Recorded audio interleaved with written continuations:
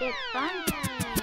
I originally just started producing beats and then having people come over to my house and record them.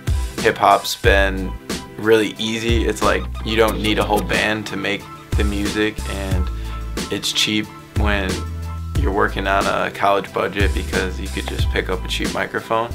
And then I came to school here and realized like my eyes were just open because I didn't realize how much gear there was and how many different techniques there were to recording. And I think expanding and recording rock bands and reggae bands and jazz stuff, it helped hip hop so much for me because I'm able to incorporate things in my sounds now that I just didn't even know existed, like a year ago.